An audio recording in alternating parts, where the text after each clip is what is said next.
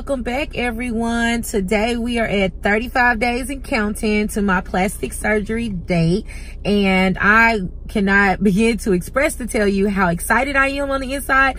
I honestly can't put the feeling into words, but if I had to, I would say that I'm like a kid waiting on Christmas and also at the same time a mother scared about the delivery of her baby. That'll give you how I feel, okay, in a nutshell. So it's like you're happy, but you're also nervous, and you're just like over preparing, and you know, it's like nesting when you're about to have a baby. You want to make sure you got all the bottles and all the things that you need for after the baby comes. So in this, I'm thinking, okay, let me get all the stuff that I need in order for surgery, so that way I'm prepared when it's all, you know, done.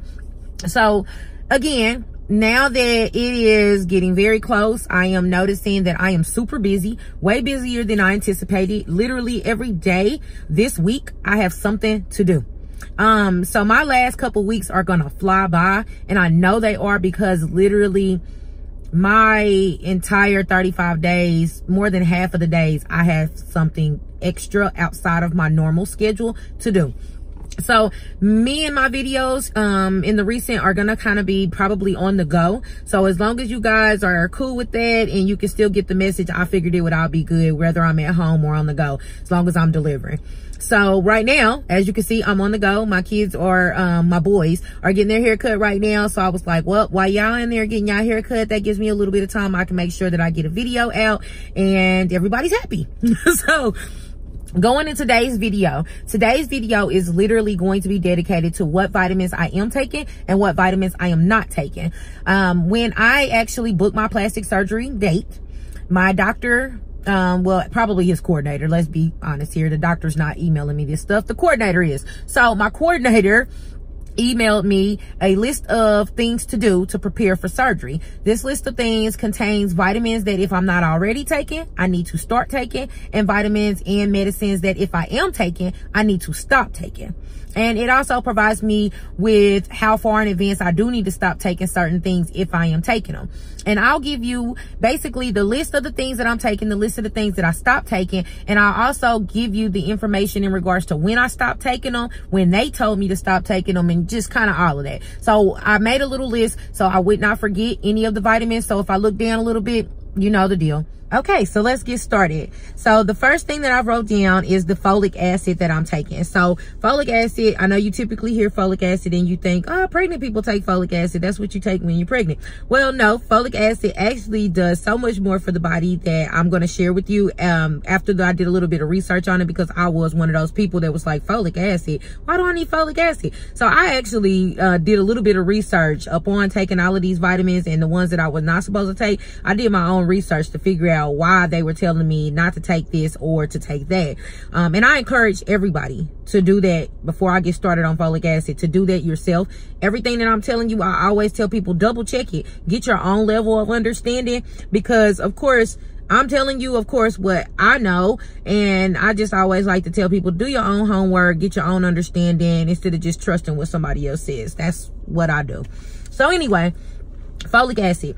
It's not the normal dose of folic acid. They're wanting you to take 5 milligrams of folic acid. So when I went to my doctor, she was like, that is a very, you know, a very high dosage of folic acid. She was like, okay, well, I can prescribe it. So she prescribed 5 milligrams. When I got to the CVS to get the prescription filled, they told me that they stopped making 5 milligram tabs of folic acid, and that my doctor would have to rewrite a script for 1 milligram tablets, and then I would just have to take 5 a day.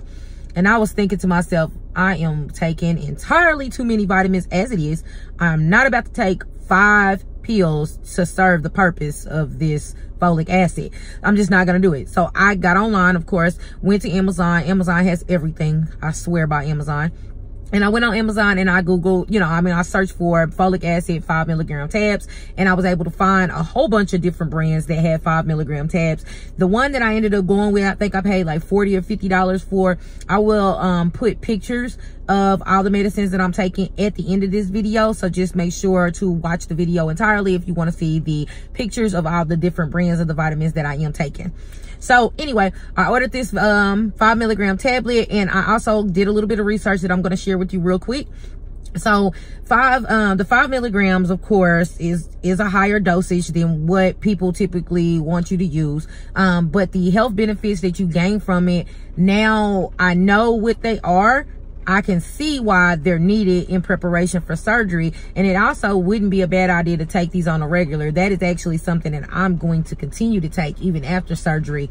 So folic acid is used to treat and prevent folic acid deficiency. It is a B complex vitamin needed by the body to manufacture red blood cells. If there is a deficiency of this vitamin, it causes certain types of anemia, which is low red blood cell count. Folic acid acts by helping the body produce and maintain new cells.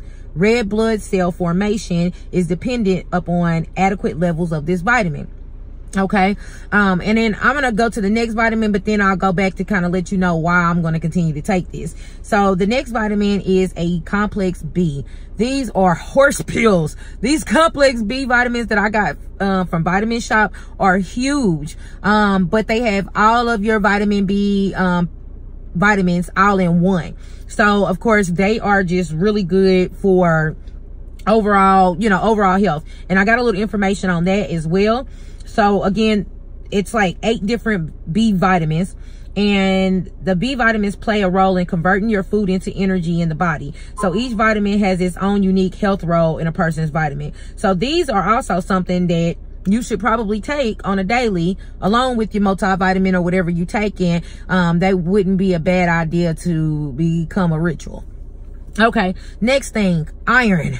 So I am already anemic, which means that my blood count is already low. And so with this surgery, they have you double up what the normal person would even take for iron. So they want you to take 300 mgs of iron. So I said mgs because this is the confusing part. They want 300 milligrams of iron 2 times a day. So that's 600, right? So 600 milligrams of iron per day. Initially, I'm thinking, okay, 600 milligrams of iron per day. When you go to the store and you actually buy iron, they typically sell it in 60 or 65 milligrams, right? So to the common mind, you're thinking to yourself, oh my God, I'm going to have to take this many pills just to get to 300, right? That's what I thought.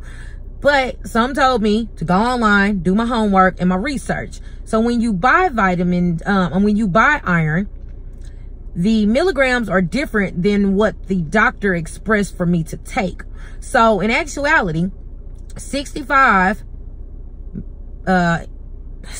milligrams of iron actually was 300 milligrams that the doctor told me to take. I know it sounds confusing. It went above my head at first, and then I was like, okay, this makes sense. Because at first I was thinking to myself, I know they don't want me to take that many pills. That would be insane. And this is actually something that is a common mistake, because when I Googled it, it was a lady that had a father, an elderly father, that had to take iron, and she was actually giving him too much iron and it made him sick. So I'm happy that I did my homework before I just overdosed on iron. So again, what this ends up boiling out to be is 2 of my iron pills a day. I typically try to take 1 in the morning with my first meal, and then I take the other one before bed. And I'm actually taking a vitamin C pill that is mixed with iron. So it's an iron pill mixed with vitamin C. Vitamin C is needed because it helps you to absorb the iron. It helps you absorb it. So that is a big benefit to why that pill is blended. My doctor actually told me about this pill. This is not a prescription. So again, I will take a picture of the bottle, but you can pick this up at CVS. You can pick it up at Walmart, and it's actually a good pill to take, especially if you suffer from anemia like myself.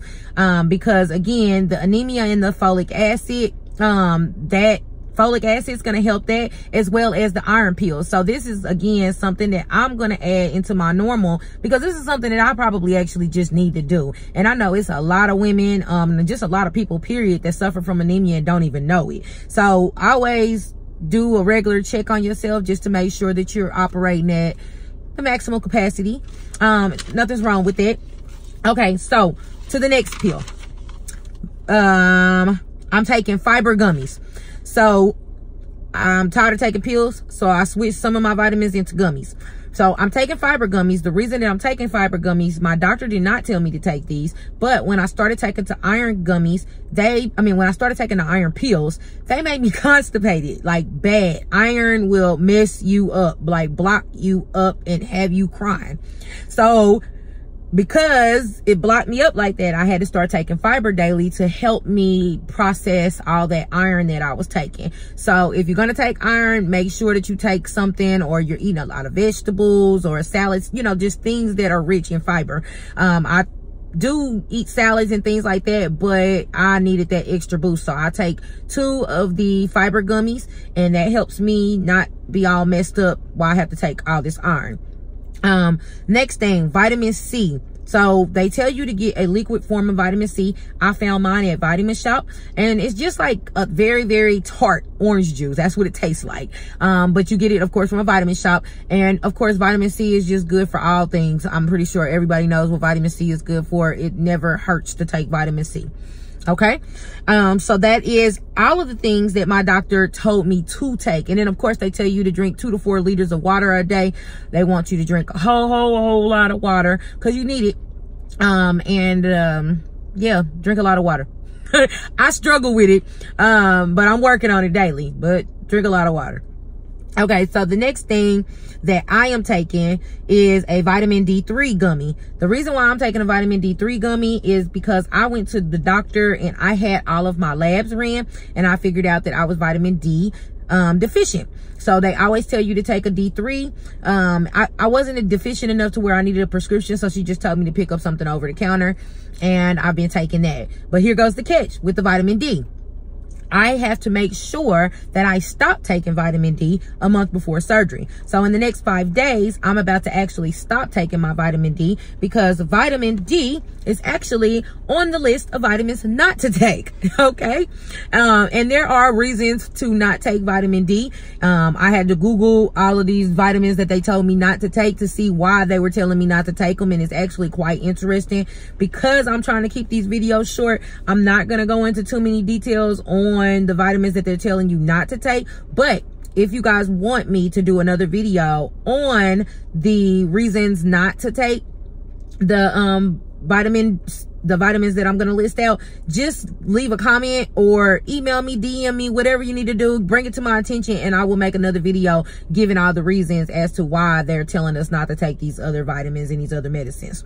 Okay, so we've got through all of the vitamins that I am taking and the ones that they told me to take, which is folic acid, complex B, iron, vitamin C, and then of course I have to take the fiber gummies to offset the iron. Okay, so again, the fiber is not a requirement, but if you get constipated, you want to take some fiber to offset it. Okay, so the next thing I want to go into is the vitamins they told me not to take. So we've already touched on the fact that they said no vitamin D. The next vitamin is vitamin E, vitamin A. They asked you also to avoid alcohol and smoking, which is a no-brainer. They asked you to at least give it a month before surgery.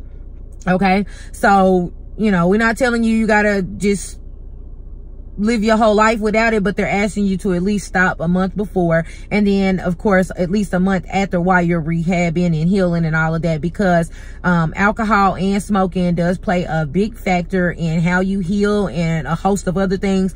And I think honestly I'll probably do another video on that, just kind of letting people know the effects of what alcohol and smoking can do to you during surgery. It's important, and I think once a lot of people are aware, it would actually make you not want to do it if this is something you're going to do. Okay, so the next thing is birth control. And I know this raises a lot of red flags with people too, but I was a firm birth control girl. And I had been on birth control for years. I actually stopped taking my birth control in December. I stopped taking it in December because I had been on it for so long that I wanted to make sure that I gave my body enough time to get it all out my system, and so that the effects, the downside or the side effects that can occur when you're on birth control after surgery, so I could make sure that I was out of the clear. They require you to stop a month before. Myself personally, I stopped so soon in advance because I knew how long I had been on it. So that was why I did that. and it's like birth control pills or whatever form of birth control that you're using. You want to get off of that because of the releasing hormones, and it causes, you know, all kind of stuff. Again, I will do another video if that's what y'all want, because I know I'm running close on time. Actually, I'm over time, so this is probably going to be another one of those videos. It's a little longer, so bear with me. So I'll do another video on that. Another thing, they tell you no aspirin or aspirin related compounds. So this means, you know, no Excedrin, you know, BC powder, all of that stuff. You can't do it. Me personally, this wasn't an issue for me because I actually stopped using aspirin products when I had the gastric sleeve back 2 years ago. Once you get a gastric sleeve, you can no longer take those aspirin products because those aspirin products eat at the lining of your stomach. And since you've had an operation on your stomach, you don't want any type of medicine that's going to eat at the lining of your stomach because it's already been tampered with. So that's just a little bit of, you know, overview on that. I actually take Tylenol if I have a headache or things like that, which is a general pain reliever, and that gets rid of your headaches or whatever the case may be. So make sure you stay away from aspirin, vitamin E, vitamin A, vitamin D, alcohol and smoking, and birth control. And of course, anything else that you feel that is bad for you, you want to stay away from that. I'm gonna also do another video in regards to some of the prescriptions that you can bring along with you when you go, so you don't have to buy their prescriptions. Because if you can get your doctor to prescribe some of your prescriptions here, that'll save you a little bit of money over there. And I don't know about the quality of their medicine, if it's any different, but the main thing that stuck out to me is that I can bill that stuff under my insurance if I get it here, rather than having to pay cash for the prescriptions over there. So gonna wrap everything up. Again, vitamins you should be taking: folic acid, vitamin D, I'm sorry, not vitamin D, folic acid, complex B, iron, vitamin C, and the fiber gummies to offset. Vitamins that you should not take: aspirin, vitamin E, vitamin A, vitamin D, avoid smoking and drinking 1 month before, and birth control. So that wraps everything up. I truly appreciate each and every one of you for tuning in to another video. And I will be actually back very soon with another video. As a matter of fact, I think I'm going to shoot it now so we can keep these videos rolling. Thank you again for your time, and we will talk soon. Bye.